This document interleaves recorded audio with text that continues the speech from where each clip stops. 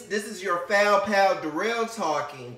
And in this video, first we're going to talk about the growth and the blooming cycle of a Paphiopedilum. Then we're going to talk about the lighting, the type of lighting that you need, darling. Then we're going to break it down to the temperatures, the watering, and what to do when a beautiful bloom falls off of your Paphiopedilum. Stay tuned, darling. You have your flowering phase, which my baby Jan right now is in, okay? This is a beautiful flower, honey. This is uniqueness, charisma, nerve, and talent, darling. Yes, honey. Yes, honey. Yes, honey. You will not find this at the grocery store, darling. You will not. And my husband and some other people are entitled to their opinions. They believe that this Paphiopedilum Jan is ugly. And I just believe that it's because we fear what we don't understand. And with that being said, after the flowering phase is over, then she also have, and the flowering phase is normally in the summertime, in the summer months, okay? Now you have her growing phase, which is going to be in the fall and the winter, which is coming up soon. And what she's going to do then is she's going to start producing those little fans that we was talking about, okay? You see that little baby right there? My next Paphiopedilum's flower is going to come from this fan right here if treated properly, okay, guys? You also have your dormancy period, which is in the spring. When she's in her dormancy phase, what she's actually doing is producing her new roots, okay? And you want to make sure that she has time to produce those new roots, because if she doesn't produce new roots, she will not be able to supply herself with adequate enough water, because she already is a heavy drinker, because she's not like the Phalaenopsis that you want to plant in moss. This is just a cover of moss I put on top because she has some roots exposed and she likes moisture around her. And we all know, honey, some New Zealand sphagnum moss will keep the moisture up, darling. So me placing the moss on top of the roots, it was just another way for me to keep the humidity around her. Now, if you don't choose to layer her with a layer of moss, then what you can do is get you a humidity tray, put a little stone pebbles at the bottom of it, and when it evaporates, it'll just keep enough moisture around the Paphiopedilum to keep her happy, okay? So stay tuned, Foul Pals. We're going to keep it rolling, baby. What type of lighting does this darling need, honey, to make her shimmer and shine, honey? What do you want to do? Well, the Paphiopedilums belong to the low light group of orchids, okay? So you want to put her in a east or west window. That's ideal, but they could grow under fluorescent lights, like my Foul Pal in my other video, the grower that I got it from. He said she could even grow under fluorescent lights, if you will. Some can just place her on a coffee table. She will be just fine. Guys, this was one of the reasons that I chose to get her. Now, a lot of people want to bring some type of orchids into their workspace. However, not all Phalaenopsis are going to be able to give you those big reblooms, because fluorescent light is not good enough for Phalaenopsis orchid. So this baby right here, this is an orchid that is exquisite. I do not have to worry about if she's getting another light. I don't have to wake up at 6 o'clock in the morning, try to put her on the windowsill, darling. Jan does not need all of that, okay? She don't need that. So whatever kind of light going on in your house, unless you living in the cellar, it will be sufficient, darling. It will be sufficient. Okay, Foul Pal, so whether or not you can tell if your Paphiopedilum is getting too much light or not enough light is by the color of the leaves. Now, it should be this color, not to tell you that you should try to be like me, honey. You're not saying that you should be like Orchids for Dummies, honey. I'm not saying that, honey. We will all get there, each one teach one, darling. So, and a lot of people were saying that this guy named Ed's Orchid is like the master of Paphiopedilums. Okay, so What I'm going to say is I'm going to bring as much light to the Paphiopedilums as I can, darling. I'm going to try to see if I can get you girls to go out and get you a Paphiopedilum, because look at this foliage. It's absolutely beautiful. It's absolutely exquisite. You won't find this at IKEA, darling. You will not. So, the leaf color should be medium green, okay? This is medium green. What you don't want her to be dark green, like my Phalaenopsis that I give a lot of CalMeg and Epsom salt to. They have that deep dark foliage, like the spotting of it. You don't want the whole leaf to be that color, okay? That's mean that she is getting, they're not getting enough light, okay? Now, if they're getting too much light, they will have a reddish tinge or even yellow leaves, okay?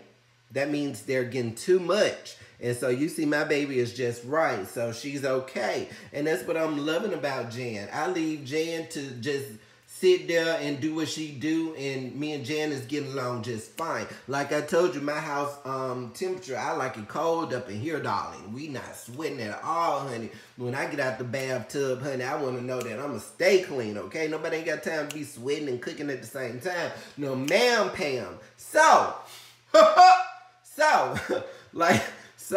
So Jan she is self-sufficient.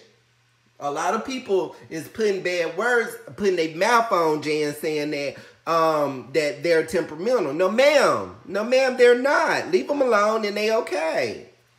Now, how you doing?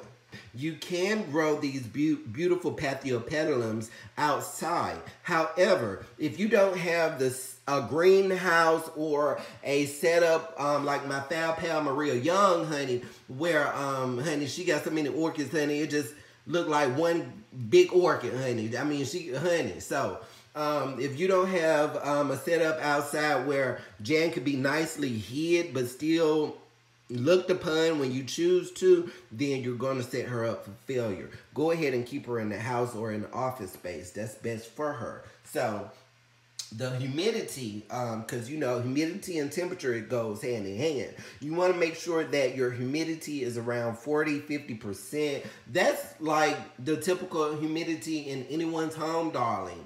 I'm trying to tell you, honey, get you one of these, honey, and you won't have to worry about it. You won't have to worry. Now, as I was saying, your Paphiopedilums with the molted leaves as mine, these are referred to as the warm growers, okay? And what that means is they enjoy the same temperatures that we do in our home, which is between 75 and 85 degrees Fahrenheit in the day, and at nighttime, she can go to 60 to 65 degrees, and that's what I do. That's how we get down in my house. So now be aware, okay? Let's be real. Be aware that the temperatures in your on your windowsill is going to be a little different than the temperatures in the humidity in your home, okay? That's why I said, honey, don't put her in the windowsill. This is Lady Venus. If you see a slipper from her pouch, if that looks like a slipper to you, honey, I don't know what area you was growing in. However, in the orchid community, if you say a slipper orchid, people are all automatically going to know what you're talking about. Everyone is not going to be able to go up to you and say, hey, Paphiopedilum, Hung Shung Bay Time, Hung Shung Ruby Darling. They're not going to be able to say that. So keeping it simple, Orchids for Dummies. Her name is Lady Venus, but so people know what you're talking about. Because until the word is on the curb, honey, people don't know. That's why I'm doing this. This is Lady Venus, okay? But, like I said, she can withstand temperatures all the way up from 95 degrees Fahrenheit to the low 40s. So, you know, a regular person growing plants, you know when to bring your plants inside, but anything below freezing, okay? Now we're going to talk about the watering, okay? I'm going to show you a small demonstration coming up on how I how I flush out the pot and how I water her. And I would suggest that you guys do the same. Because they have no pseudobulbs, you want to water more frequently, okay? So I would say water about twice a week. That's what I've been doing. And now the cooler temperatures are coming. I'm going to start doing probably once a week. Now, us experienced growers are able to tell by the weight of the pot when she should and shouldn't be watered. Now, if you're not experienced, if you are a beginner, a novice, go ahead and just fill the top. If the top is dry, go ahead, give her water. If you're in doubt, they say wait a day, okay? So, like I said, she loves to have wet roots, but not soggy roots. There's a difference. It's also going to basically determine what type of media you're using, whether you're using bark, moss, perlite, all of that jumbo type stuff, okay? Now, what I'm using is a mixture of everything with a layer of sphagnum moss on top. And that's just because I plan on reducing the amount of times that I water her per week. 2 times per week is ideal until the cooler temperatures come, okay? You can't put her in a water culture, okay? You can't do that because these are terrestrials, meaning that they grow in soil. They don't grow all out on the trees and stuff like Phalaenopsis. You can't give these beautiful babies the same care as Phalaenopsis because it's not. Now, they don't like to be dry because you know with the Phalaenopsis you want to give them a little dry day. No. If you want her, if you let her get dry, let her get bone dry. That bloom gonna be gone like that. She gonna get set back like that, and you gonna be one of those people saying, "Oh, I've had this Paphiopedilum for 48 years and she has not rebloomed for me yet, darling." I'm trying to tell you how to care for the Paphiopedilum, the Lady Venus. This is what's going to keep her reblooming each year. We're going to keep this ball rolling with the updates, honey, because it's going to be proof in this pudding. It's going to be proof. Now, they also, unlike Phalaenopsis orchid, they like the hard water. Okay? They love chlorine. Okay? Make sure that you saturate whatever type of medium that you choose to use with your Paphiopedilum. Okay? And once a month, you want to make sure that you give her a good flushing with distilled water. Okay? Because all of that salt from the hard water and the fertilizer, it will build up, honey, and cause some problems. So that's not what you want. See, I didn't even touch Jan. And she started nodding her head like, So baby Jan is, honey, this is a real person. Get with it. Now you know the salt residue is going to be white. And I'm going to show it to you. So, Fal Pals, do you see all of this white substance that's all over the bark and the perlite? That is going to be your salt substance. That's come from using hard water, and it comes from using your fertilizer. So, as I said, once a month, you want to make sure that you flush this pot all the way out, because what these salts can do is burn the roots, and you don't want to do that, okay? All right, Fal Pals, so now that I have completely saturated her in the water from the faucet, now I'm going to use the rest of my rainwater to just go ahead and flush out the pot, okay? And that's how you want to take care of her when it comes to watering, okay, Fal Pals? So now that we've talked about how to water the plant, let's talk about what type of fertilizer and when to fertilize and all this and that. So now that is about to be the cooler months, I'm going to only fertilize her once a month. Now, in the warmer temperatures or the warmer climates, you want to have a low dose every other week. You know how the American Orchid Society say weekly, which means don't give them the dose that's on the bottle. You want to give them just a small amount. Go ahead and watch my how to water a Phalaenopsis video, and it will give you the same variation that you would need to do to water this Paphiopedilum, honey. Okay? Now, if you are using bark like my auntie Fab Pal Carolyn from Jacqueline's Orchids, you want to use a high nitrogen. And that's going to be something like 30-10-10. Now, if in moss or in any other type of media, you want to use something that's balanced like 25-25-25 or 30 or 30 or 30-30-30. Remember that when the flowers fade and drop, let them drop naturally. Do not go yanking at her blooms, honey. Do not do that, okay? Let them fall naturally. Then you're going to want to cut the flower stalk all the way to the base of it, okay?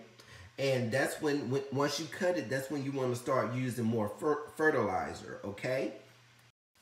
So, Fab Pals, I thank you so much for spending your time with me, for tuning in to Orchids for Dummies. I hope that you guys take heed of my information, that you go ahead and let your baby fan out, honey. Like I said, she grows fans, so let that baby fan out on you, and she would definitely rebloom for you the following season, okay?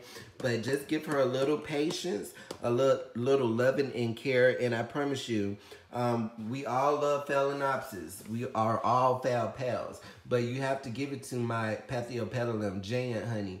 This is exquisite. This is well thought of.